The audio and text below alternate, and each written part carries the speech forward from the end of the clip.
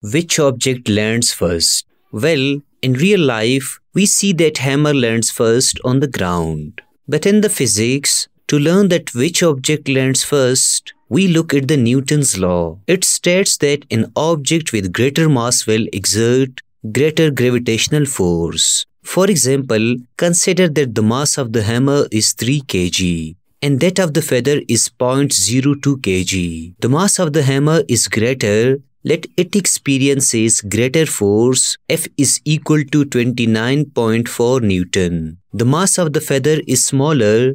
Let it experiences smaller force. F is equal to 0.196 Newton. Now, according to Newton's second law of motion, F is equal to ma, or A is equal to F upon m. Now, plug in all these values in this equation to find the acceleration of the hammer. A is equal to 29.4 Newton upon 3 kg. We get acceleration is equal to 9.8 meter per second squared. Similarly, in the case of the feather, A is equal to 0.196 Newton upon 0.02 kg and we get acceleration is equal to 9.8 meter per second squared.